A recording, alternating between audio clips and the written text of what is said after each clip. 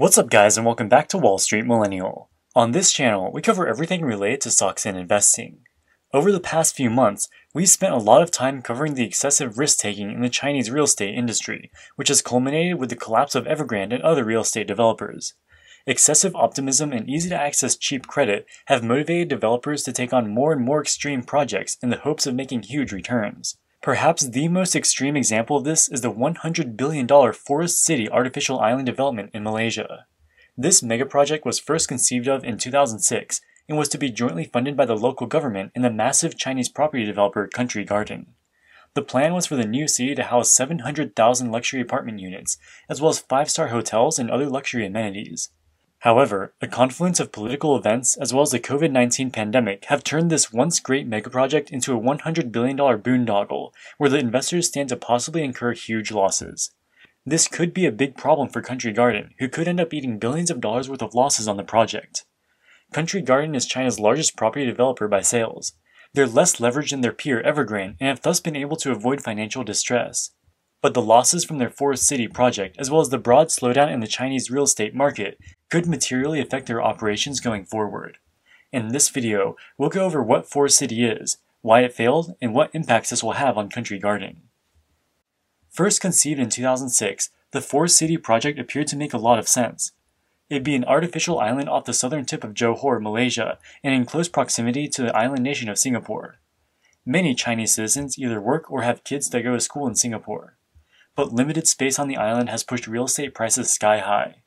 While not cheap by absolute terms, apartments in the Forest City development were projected to sell for about 1/4 the price of equivalent properties just a few miles away in Singapore.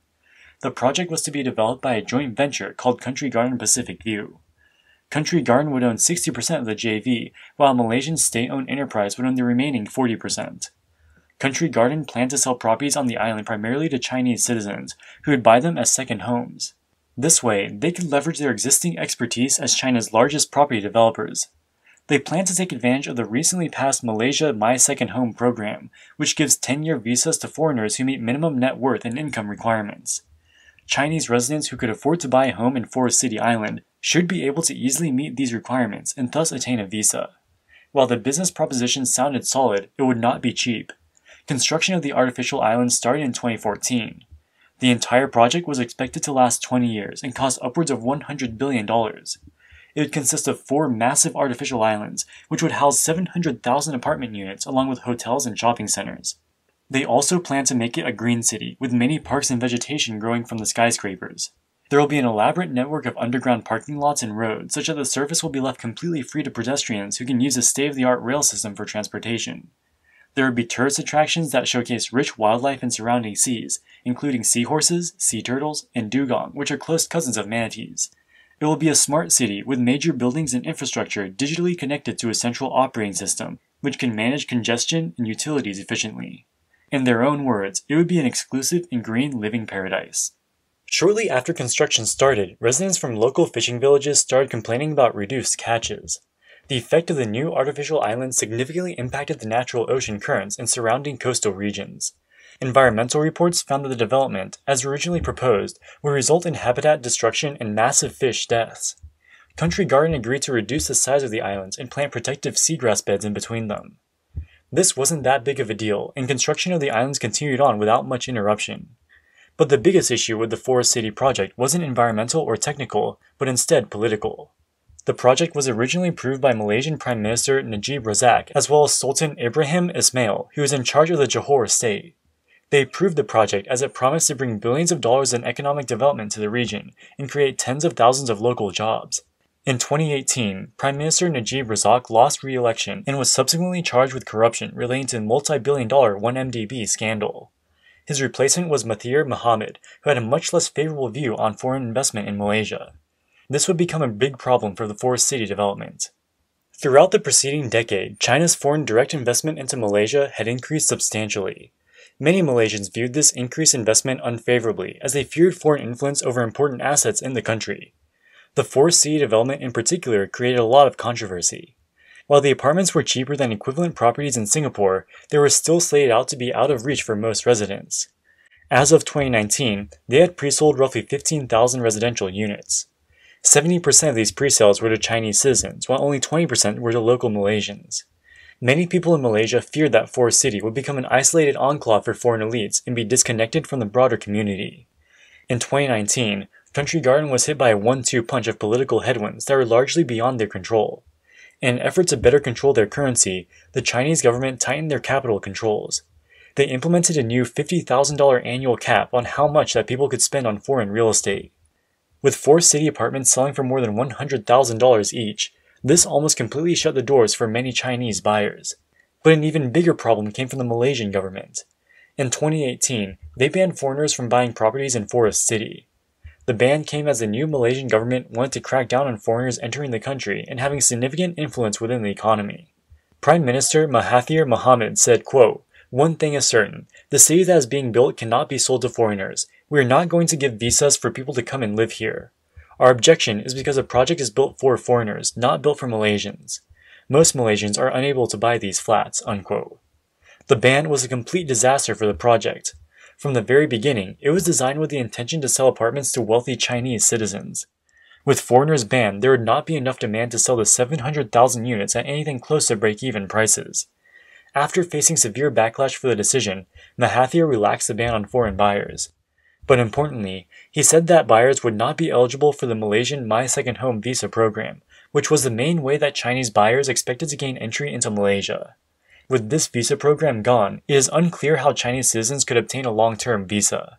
And even if they could get a visa, many Chinese buyers would be hesitant given the unpredictability of Malaysia's immigration policies. The Chinese currency controls along with the visa situation dragged new pre-sales down to near zero. By the beginning of 2020, there were a few thousand Chinese citizens living in Forest City who had purchased their properties before the bans were enacted. But with the onset of the COVID pandemic, most of them returned home. And because of COVID-related travel restrictions, they could not return to Malaysia for the foreseeable future. Facing the prospect of not being able to return, many homeowners started selling their Forest City properties for losses as great as 50%. With travel shut down, Country Garden wasn't selling any new apartments, and as of today, it is estimated that as little as 500 people currently live on the island. In September of 2021, Country Garden announced that it was laying off 2/3 of its Malaysian staff, as sales of its new apartments have ground to near zero. To date, they have invested more than $5 billion into the project.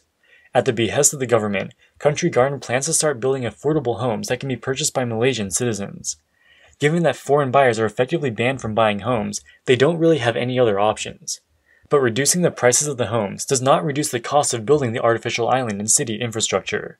The costs of building the island were budgeted under the assumption that they would sell them for high prices to wealthy Chinese buyers. Now that they'll be selling them for much lower prices, they will almost certainly fail to recoup the cost of building the island. To date, they have only constructed one of the 4 planned islands. Unless things can change quickly, the other 3 islands will probably not be developed. Forest City is one of the biggest, if not the biggest project that Country Garden is involved in. The total value of the city was originally projected to be $100 billion, which is 5 times greater than Country Garden's current market cap. Despite this, the company has been almost silent about it in their financial reports. Forest City is not mentioned a single time in their 2020 annual report. Country Garden Pacific View, which is the name of the joint venture involving Forest City, is only mentioned once in a list of all of their subsidiaries. But they give zero information about its financial performance. The last time they talked substantively about Forest City was in their 2016 annual report, and they just talked broadly about what the project is without giving any concrete updates about its development cost. In their disclosures about the gross floor area of their real estate, all the numbers are reportedly excluding Forest City. Their disclosure about their overseas land bank also excludes Forest City. The only place we've been able to find information on Country Garden's investment in Forest City is a Malaysian publication called thestar.com, which says that the company has spent a little under $5 billion on it so far. Forest City is being developed by a majority-owned subsidiary of Country Garden, and according to media reports, they have already sunk almost $5 billion into the project. The results of Forest City are certainly material to Country Garden's group-level financials, so it seems very strange that they've made almost zero disclosures about it in their annual reports. Unless we're missing something, it appears that Country Garden doesn't want investors to pay attention to Forest City. Given the problems the artificial island has experienced over the past few years, the value of the investment probably should have been marked down by billions of dollars by now. It is not immediately obvious how big the liabilities to Country Garden will be if the project continues to underperform expectations. Lack of transparency has long been a problem with Chinese real estate developers. Citron's Andrew Leff made allegations that Evergrande was hiding its liabilities back in 2016. With the company's recent financial distress, it appears that Leff was finally vindicated. We're not saying that Country Garden is anything like Evergrande, and this video is not financial advice. But the lack of disclosure on their massive four-city project should give investors pause. Alright guys, that wraps it up for this video. What do you think about the four-city debacle? Why do you think Country Garden has given so little disclosure about it over the past few years? Let us know in the comments section below.